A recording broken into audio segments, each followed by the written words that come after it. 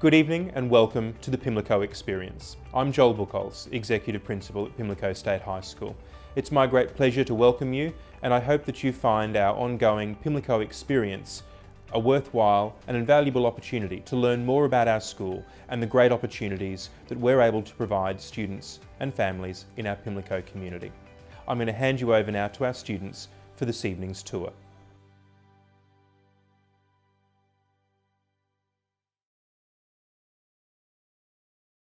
Welcome to Pimlico State High School and the virtual Pimlico Experience.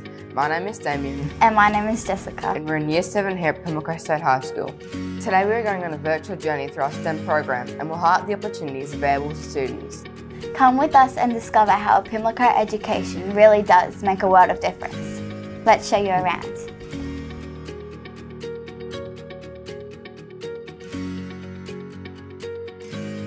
The acronym STEM refers to Science, Technology, Engineering, Mathematics. STEM is a really important area for students to build up skills that will allow them to actually deal with real-world problems. It will also allow students to have access to emerging future industries. At Pimlico, we offer a vast array of STEM-related curriculum subjects. We also have a number of innovative extracurricular activities for our students in the Science and the STEM Club, the Solar-Powered Bike Project, and we actively encourage our students to get involved in a large number of STEM competitions, programs and camps that are available. Our weekly Science Club promotes critical thinking, problem solving and academic engagement through fun, hands-on STEM-related activities. It's offered during our lunch breaks, once a week, and open to all of our students, Year 7 through 12. A lot of the activities we share come directly from the interests of the student group, giving the students the opportunity to undertake the learning of STEM beyond what we would normally see in the classroom. This has led to everything from making and testing rockets, exploring static electricity, investigating magnetism and some exciting chemistry that they would not normally see. We also give our students the opportunity to run the sessions and share their knowledge and interest with their peers. This has been done through simple presentations, discussions, facilitated practical activities and demonstrations. The project group offers participating students the opportunity to sink their teeth into extended STEM-related projects.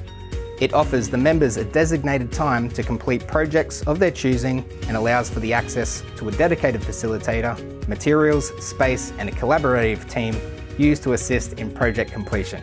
What I enjoy most about STEM at Pimlico is the amount of topics that it covers. So in math, I'm learning the basic mathematical justifications behind everything, and in biology, I'm learning about the human body and how it works, and that's really helpful for what I want to do in the future. I think it will help me because I will understand the basics behind the human body, especially in biology. The career that I want to pursue after high school is all about the human body. So I think it's really helpful that I'll learn the basics behind it. I've had so many opportunities here at Pimlico through the STEM fields, through the QUT STEM camp, through access to STEM competitions and opportunities to develop my projects. Pimlico has been a fantastic environment to develop my STEM skills. There's such a supporting environment, there's fantastic mentoring and it's overall a fantastic program. With STEM, I have done many extracurricular activities like chemistry quizzes, general knowledge quizzes. I've actually been a STEM ambassador. Last year I went to Brisbane for a STEM camp. As part of that, I got to meet with other like-minded people. There was about 60 of us chosen across Queensland. We all went to Brisbane, met up together. We got to go to all these universities, experience all the types of careers we could potentially do in STEM. And then we got to come back to our own schools and try and implement that into the school. So now we've got a science club, we've got a STEM club after school. Yeah, hopefully it continues into the future. Through being part of the STEM club, I have learnt most how important it is to enjoy science and to do sciences that you personally love, and how to do that and facilitate that in a friendly and helpful environment. I like most about Pimlico High School that no matter what your interests are, your abilities or who you are, they're always so supportive and willing to provide you with multiple opportunities so that you can have the best time at school possible. Whether it's through STEM or it's through the arts or it's through teachers or anything, it's amazing the amount of opportunities that the students get. So at Pimlico, there's something for everyone, whether it's STEM or whether it's in other fields, there's always something to participate in and get involved in. Within the STEM, there's so many opportunities and fantastic support to follow what interests you. That's certainly what I love about Pimlico. Thank you for joining us on this virtual journey through our STEM programs and giving us the opportunity to showcase our school, students, teachers and programs. A Pimlico education really does make a world of difference. Please stay tuned for our Q&A session coming up next. We'll be online to have a chat and answer any of your questions about our school.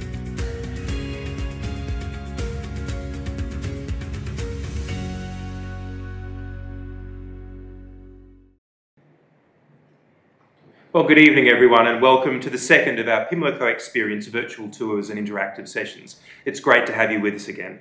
Thanks to this evening's tour guides, Damien and Jessica. As you saw this week in National Science Week, they just took you for a tour through some of our STEM programs here at Pimlico High.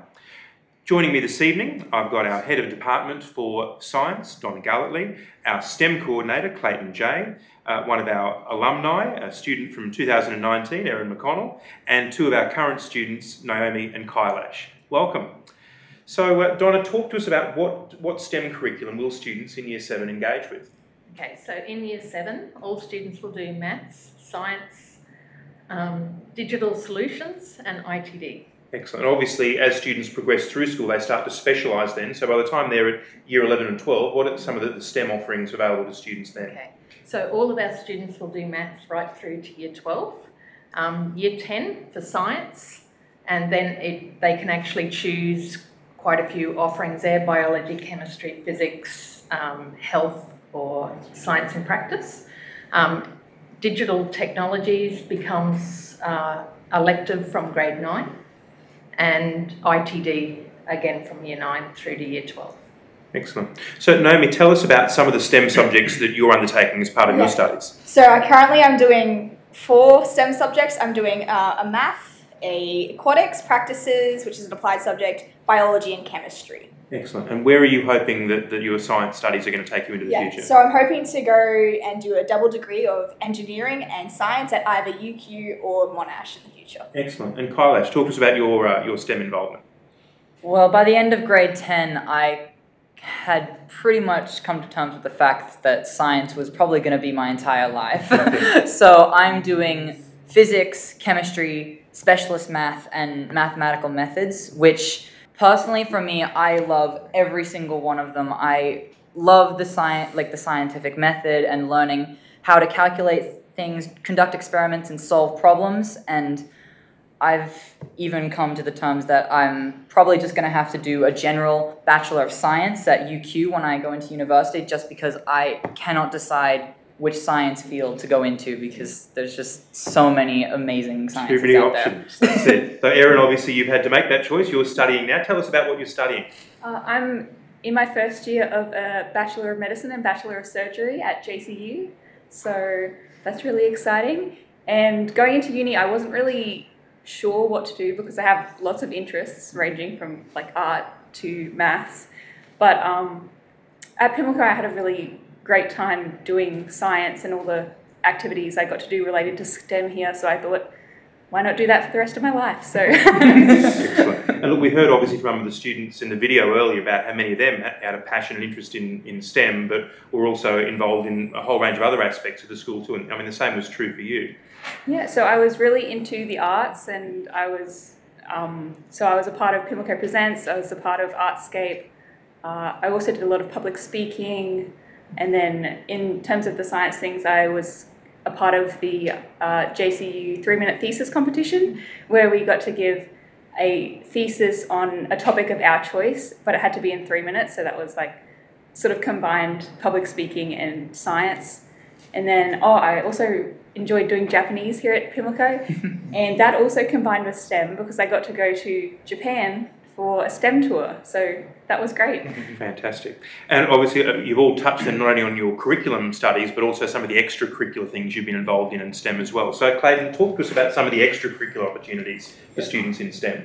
Yeah, so we provide many extracurricular activities in the field of STEM, so countless one-off activities that happen throughout the year. which we usually advertise through external agencies, so different organisations, universities, that kind of thing. Might be different events or camps, challenges and projects. We will advertise them throughout the year whenever they pop up and facilitate them in any way that we need to. And two of the regular activities, obviously, that we heard some of the students talk about were both the science club and then also the STEM club as well. So what do they involve? Yeah, so we have two distinct weekly opportunities to get involved in. So the science club is offered through our lunch break, so we meet once a week. Sole purpose is to just build enthusiasm around science. So it's always fun. It's driven by the focus of our members. So whatever the students are interested in, that's what we look at in the meeting. So one meeting from one week to the next will always be different. We've done some pretty crazy things because of that. You know, everything from some of our students talking quantum physics because that's what they're interested in, and teaching some of our juniors some of those concepts a little bit beyond what even we learn at school, which is great. Lots of hands-on activities in terms of experimentation. We do engineering challenges, you name it.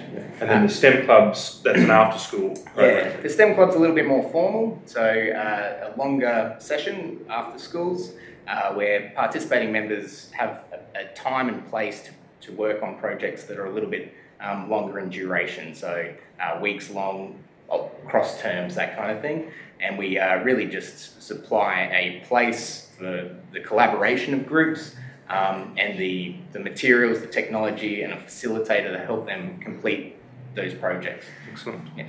And Naomi and Kailash, you guys have both been involved in some of those extracurricular opportunities. Tell us about what you've enjoyed from the science or STEM clubs. The extracurricular activities that have been run through STEM are probably some of the most exciting and challenging aspects of STEM in my high school career. I've actually just come from working on my OptiMind Science Engineering Challenge with a bunch of my friends. We've been working together to make this really complicated machine for about 3 weeks now, and on Sunday we have to present it and say why it's going to do the job that it was designed to do. And what it's really testing us on is just our ability to work together and work as a team and share our ideas and then implement them in a practical way. And that's honestly one of the main reasons I love science and STEM, because it's also implementing teamwork. Like, one discovery in science is not usually one individual's work. It's usually a collaborative effort from lots of different people, and I think there's 7 people in this team, so we've got so many different minds working together to come up with this solution to a problem. And yeah, I really love STEM activities like that. And Naomi, you've been pretty heavily involved in some of the STEM and science club too. So I've done a lot of extracurriculars. One of my favourites was the Year 9 and 10 Science Engineering Challenge.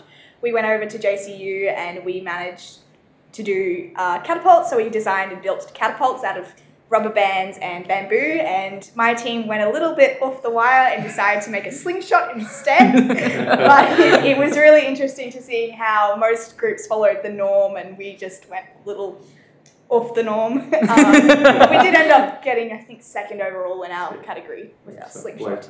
Room for creativity still in STEM, yes. that's it. Look, one of the projects we saw some footage of earlier as well during the tour was around the solar-powered electric bike project. Clayton, tell us a little bit about that one.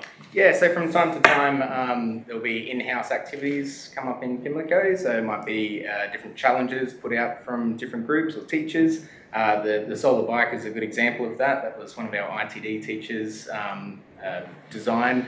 They brought together a group of Year 11 students to produce a solar bike, but anticipating possibly taking that project, I guess, into a competition scene in the future, so against other schools and that kind of thing. So that's pretty exciting stuff. Yeah. Indeed. Now, Donna, Pimlico is also part of the Queensland Minerals and Energy Academy, which provides opportunities for our students in the mining and energy sector. Talk to us about some of those opportunities that students have. We've just had 2 girls involved in a mentoring program with them. So they've actually had 6 months where they were partnered up with a female who's in a job in that area, so that they can actually talk to them and get knowledge and ask them questions that they've always wanted to do. So that's just finished. Next week we've got our Year 10s are involved in QMEA Unearthed, and they're going through a number of hands-on activities to give them an idea of what's involved in the industry. Excellent. One of the questions that we've had coming through online is asking about what we're going to be doing in mathematics. So, Donna, can you talk to maybe in terms of the Year 7 curriculum, what are some of maybe the topics or units that students might be doing in maths or science in that first year? Okay, so generally we're doing the junior curriculum that's prescribed to us, that's algebra and geometry and the normal fractions, decimals, integers, etc. And in science, students undertake a unit each term around a different science discipline? Yes, so in each year level, 7 to 10, they do one chemistry, one biology, one physics and one earth science topic. Excellent. So, of course, as we sit here and talk with you, we're in the middle of National Science Week. There's lots of great things happening around the country, but there's been some activities happening here at Pimlico as well. So, Clayton, what's been going on for Science Week at Pimlico High? Yeah, okay. So every year we like to put on activities through the entire week, different sessions on every day to match the theme of that year's Science Week. This year it's all about the oceans and innovation in the ocean. So we've had chemistry, physics and biology sessions, all with that focus. So things around ocean acidification. We've done anatomy of some underwater creatures, which was quite popular, you may have seen in the video. And some physics around buoyancy was run today. So they were in morning tea sessions. We've also had some guest speakers in from JCU and Karumpa talking about STEM pathways, specifically in marine sciences, but opening it up to a greater STEM theme. And they're going to be back tomorrow, in fact, to have a look at some more marine science, hands-on touch tanks. I'm looking forward to it. Not sure exactly what it's going to look like, but it sounds pretty good. So lots of the interactive sessions, all informative, all engaging. And we're also running a couple of activities through care class, things like the Science Trivia Challenge, which we run yearly. And we've got a new addition this year with the Palm Plaque, the Interhouse, I don't know, academic carnival, I suppose. And we're doing a science-related trivia challenge on Friday as well to round off the week. Fantastic. So look, obviously right from Year 7, students have got the opportunity to get involved in these activities. So we've got students, you know, in our lunchtime club, and obviously through the science and maths curriculum. One of the other components of the curriculum, though, is around digital solutions. Obviously, the use of information technology is a critical part of how we're preparing students for the future. What are some of the things that students from Year 7 are studying as part of their digital technology studies? So in Year 7, they're mainly looking at how a network operates, and then starting to learn basic language. And then in Year 8, they go into more detail. So they start with a visual type of programming like Scratch, and then in grade 8, they actually progress on to a language such as Python. Excellent. So what experience a lot of our primary school students have had, as we see Stacey's just talked about that as well, in relation to coding and robotics. So obviously some of the work in digital solutions links in around that programming and coding. Yep. Are there other opportunities through some of the extracurricular activities or the clubs around robotics and coding as well? Yes, so, excuse me again, we've had a few external agencies provide challenges and quite extensive ones across the year. There was a big uptake with the Australian Video Game Challenge, which we had a number of students involved in. Unfortunately, it did get cancelled this year, but there are still groups building their video game for submission next year, and they're, what I've seen, pretty impressive stuff, I'll put it out there. So lots of ongoing regular extracurricular activities through the year for students that want to explore more into that space around the robotics and coding. Yeah, that's right. And just to add to that as well, we've seen with our Year 7s in digital technologies, the skills that they're taking from primary school in some of the basic coding they've now been able to work on during the digital tech classes. And we're able to stretch them a little bit further to, you know, and again, I'm seeing very impressive skills coming out of our junior school in terms of of that, you know, push towards coding and like something that's is developed heavily over the last few years. I've seen major change, so it's great. Excellent. So, as a student who's undertaken a range of studies in STEM and is now pursuing a career that's obviously very, very STEM focused, what would be your advice to a young Year 6 student heading into Year 7 that's maybe starting to realise they've got a passion and interest around STEM? My advice would be get involved in as many STEM things as you can, because you get to meet a whole bunch of people and you get to learn new skills, and you also get to explore your passions with STEM. So then when you realise you like it, then you can also, you can use the connections that you find there to explore future careers. So yeah, definitely just get involved. Get involved with certainly lots of opportunities. So one of the other questions we've got coming through from Paul is in relation to extension maths activities. So certainly, Donna, there's opportunities for students to connect in, but we also do from time to time provide opportunities for students to accelerate or extend in terms of maths particularly. Yes. So I know our maths department have linked the kids onto an online, I think it's called IXL, and students can work at their own pace and do extra work that way. And I know every year they offer maths competitions, the Australian maths competitions, and there's maths camps that are available. So there's definitely those extracurricular activities for students. And then of course, as students progress through up into the middle years, into Year 9 and Year 10 in particular, then there's opportunities to go into further formalised extension as students get prepared for senior. Excellent. So ladies and gentlemen, it's been great to talk with you about STEM this evening. Thank you so much for joining us. It's been great to see some of the questions coming through. Thank you again to all of our panel for joining us, some great ambassadors for science and for technology. As we did last week, we've got a challenge though for some of our students who might be watching at home. So I'm going to throw over to Mr. J again to tell us about this week's interactive activity for STEM. Yes, we have a STEM-tastic challenge for all of our Year 6 students out there. We're giving you the challenge to build from a template that will provide a paper helicopter, which you can then go and investigate how the changing length of rotor blades affect the flight time. You can collect your data, form some conclusions, take a picture of your work and send it on in as part of our competition. So just this little fella there. May I? Hey, that's all right. Not too bad at all. Excellent. Thank you. Look, thank you to our panel. Thanks for joining us. We'll be back again at the same time next week for the third in our series of the Pimlico Experience. Our third session next week will be focused around our global education and languages programs. So join us as you find out about how our students are connecting with and learning with other young people right around the world as part of their studies here at Pimlico. All the best for the rest of National Science Week. Remember that our videos from this week and last week will be uploaded to our website, as well as information about the interactive activities and other resources to tell you more about Pimlico High. Thanks and good evening.